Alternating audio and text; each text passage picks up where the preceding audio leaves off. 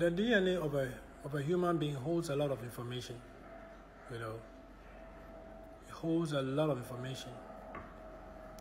You know, from the person's attributes, gifts, the gifts inside of them, their abilities, God-given abilities, wisdom, intelligence, all of that. Bloodline issues, bloodline diseases, bloodline curses, bloodline trauma. You know, even diseases carried that have been in the bloodline for years. It's all there in that DNA. It's all there in those the cells, the egg, and the other one from the mother come together to form that child. So it's coming from both sides, the woman and the man. It's very crucial, you know.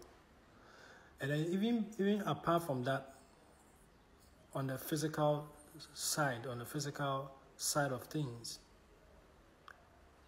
when you lay with anybody, something happens spiritually.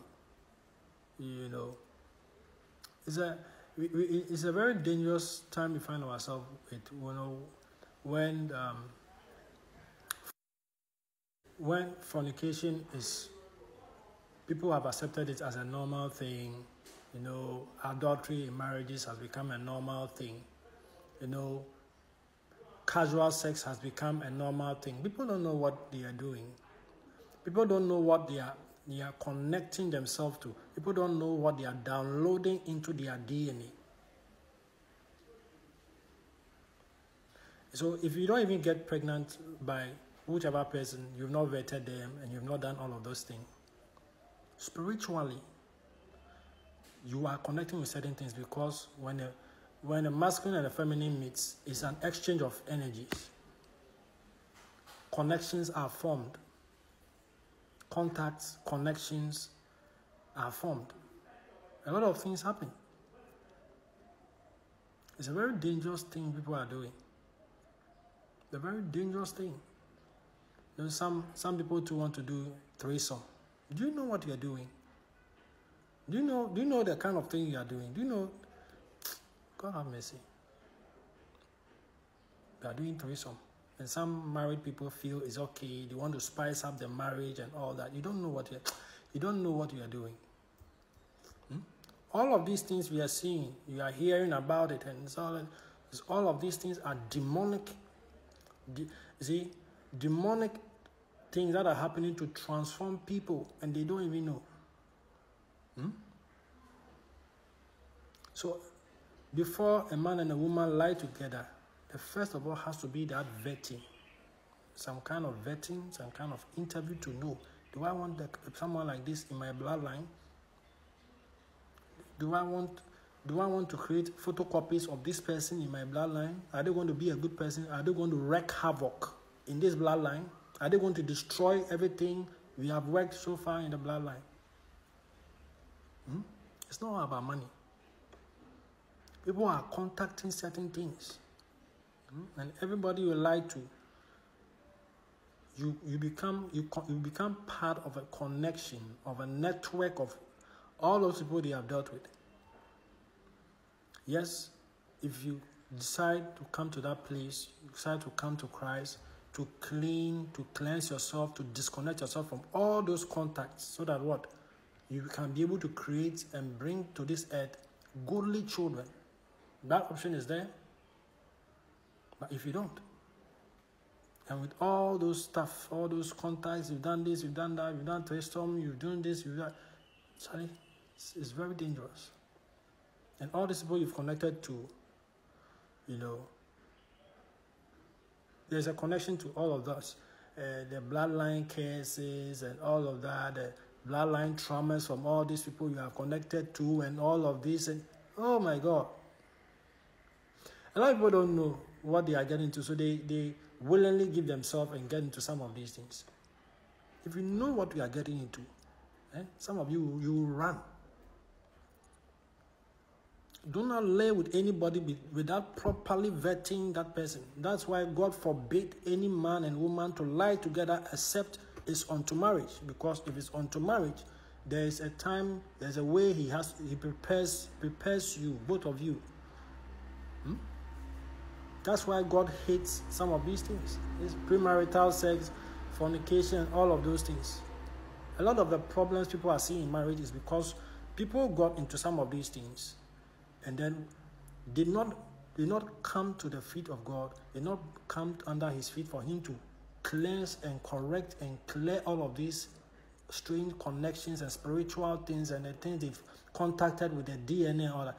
They did not come to God to correct these things, and they went ahead and got married to these people. A lot of the problem. Some of the children you give birth to, who are some way, you see that there's no good in them. Some of the children you women give birth to, you see, there's no good in that child. Like, it's only evil. I'm telling you, a lot of it is from some of these things. No, God is telling people to come to me. My doors are open. My burden is light. People think, or how? You think he's stressing you. Today, casual sex has become so simple. It's everywhere, Some are in because of some strange, some challenges and all that stuff. But there are a lot of the youth who are just doing it for fun, for the fun of it. You don't know what you are, the kind of things you are entangling yourself with. You don't know how you are connecting yourself to certain things, which will have an impact in your life. I'm telling you. So God has put women here as the gatekeepers to decide what kind of people are we going to leave behind to continue our generations. Are they going to be godly children? Or are they going to be wayward children? Are they going to be narcissistic children? God has made you women gatekeepers of your bloodlines to decide who are we going to keep here and who don't we want here. To all these things going on in the world, the evil, the hatred, the envy, the jealousy, the attacking, the gatekeepers. And gatekeepers God placed here to be able to make sure that certain kind of people don't come onto this planet to cause havoc, mayhem. That office he gave to them, a lot of them are not operating in that place because everything in their mind and everything that has been said is what? Money. So all they're doing is what? Money. Some of you are chasing alpha male. A lot of the alpha males are not connected to their feminine side. I'm telling you.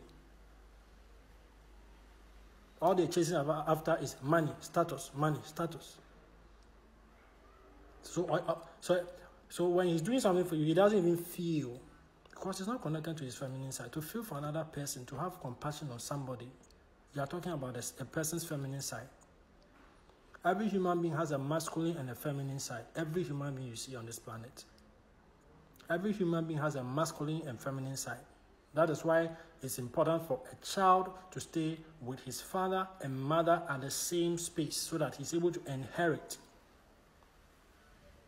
Download this understanding. His masculine and his feminine side, he becomes a balanced child. But if he stays only with his father, he becomes a certain way, even if he's a woman. And when he stays only with his mother, he becomes a certain way, even if he's a man. Very important things. God has set certain laws in play, but human beings said we will not do it because we are wiser, because we are being deceived from the black box, from tablets, from social media. We are chasing alpha male. A lot of the alpha males are disconnected from their feminine side. So, seeing the way a lot of them, the way he sees you is like one of the cars he has in his garage. He sees you like another. He does not really understand what you're saying. He cannot connect that. There are certain things you bring to him.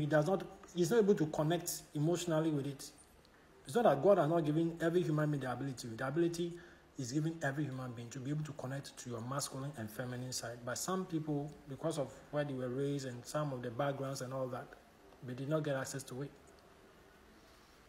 And when a man, a woman comes to God and said, give me a wife, somebody to help me, God will make sure that person he's bringing to you is balanced both in their masculine and feminine energies.